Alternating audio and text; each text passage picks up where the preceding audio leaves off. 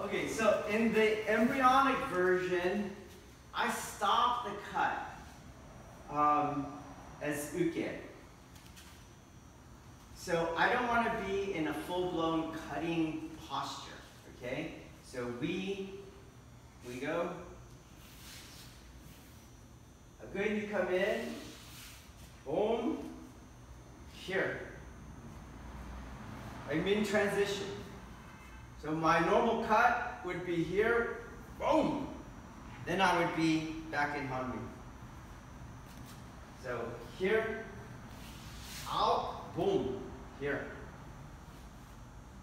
I'm in the middle of what would be the cut. So I show the middle of that cut.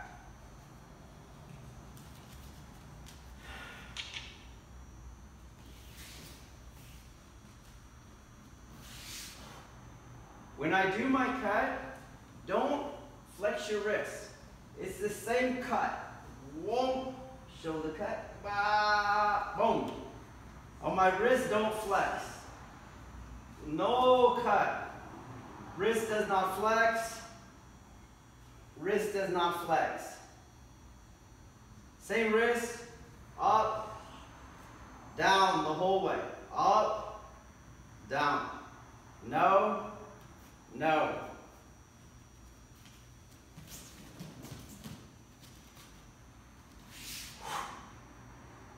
So my hands will end up about shoulder height, and I'll be in the position. Scoot back.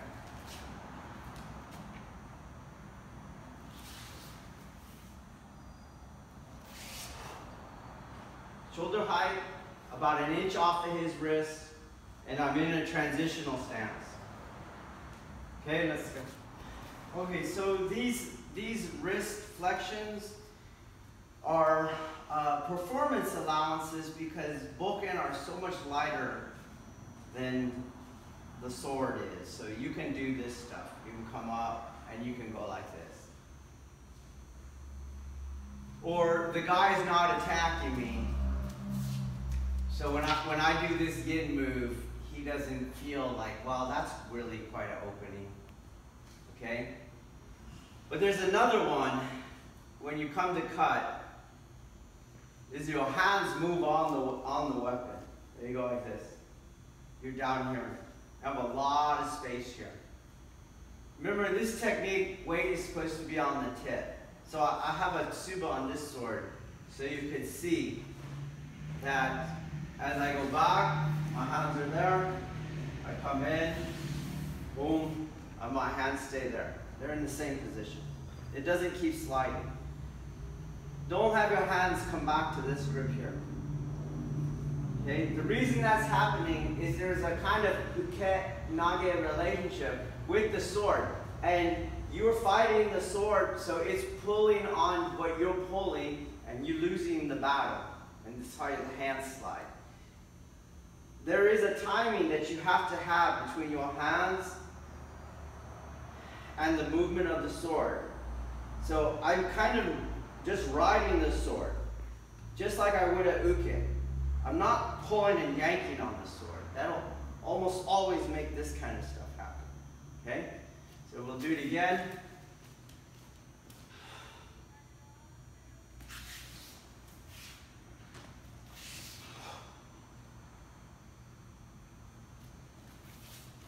And keep your metsuke. There you go. Another beginner mistake. You're looking at the target, you're cutting high, and you come up high with your stance. Keep your stance low.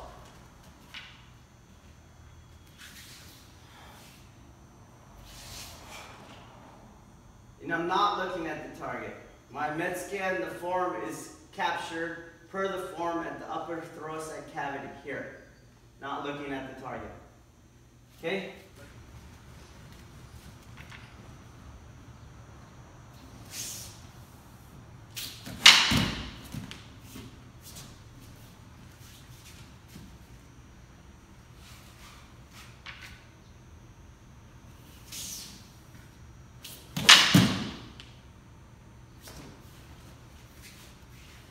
I now hit him in the midst of his cut.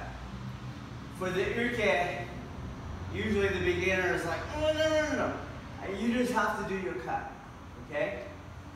If your ukemi can't do that, stay embryonic.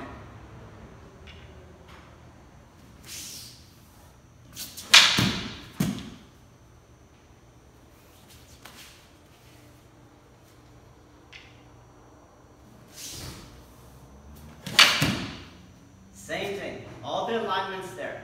I have a front hip, I have a front shoulder, it's in alignment with my nose, and it's in alignment with his spine. And it goes through his center on the atosh.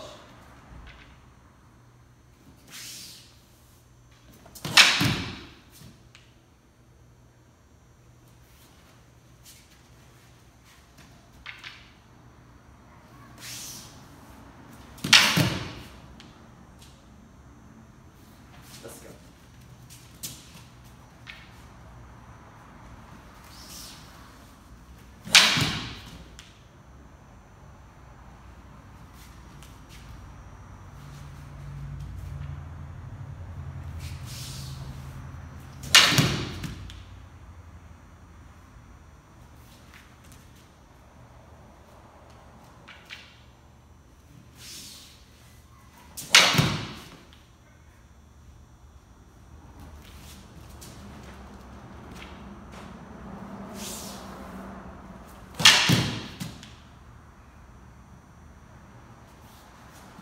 Kia, you might want to tsuba. Really, the only authentic reason for the tsuba is when the nage is worried about hitting you. You can get them to have more of the cutting spirit if they think that there's a tsuba there.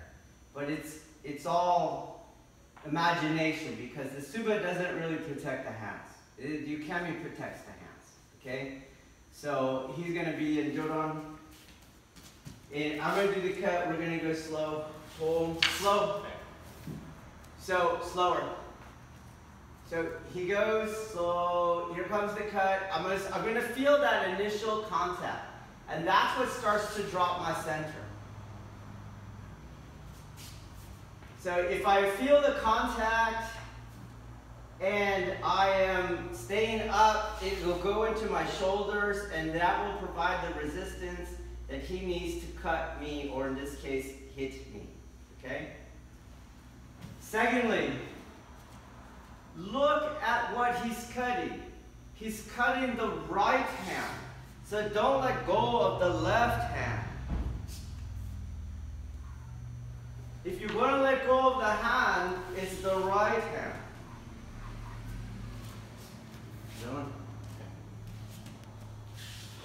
Boom.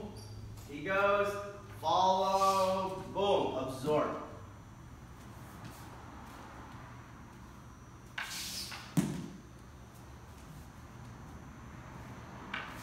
A little quicker.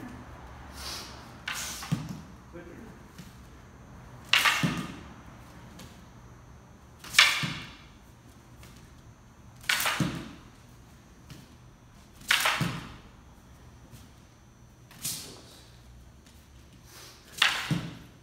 You keep moving this way.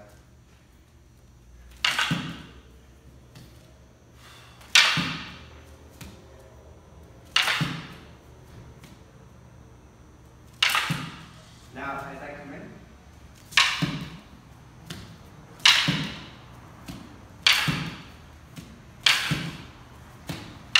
So he never touches the right hand. Okay? So we'll do the technique.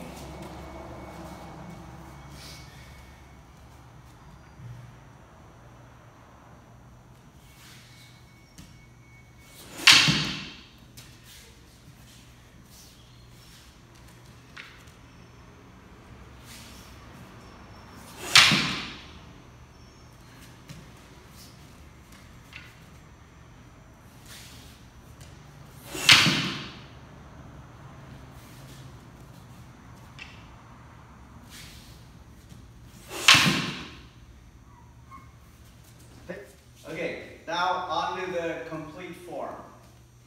So we're going to walk into Seigon. And that adds your measuring, okay? You're going to hold the sword at this kind of neutral position. So this would be threatening, but this is not threatening. So here at that 45-degree angle, and you walk, and you time it, and you hit Seigan. Then the guy goes forward, he goes, and you do the same exact move. Now I initiated, so I continue initiating. I'll come back.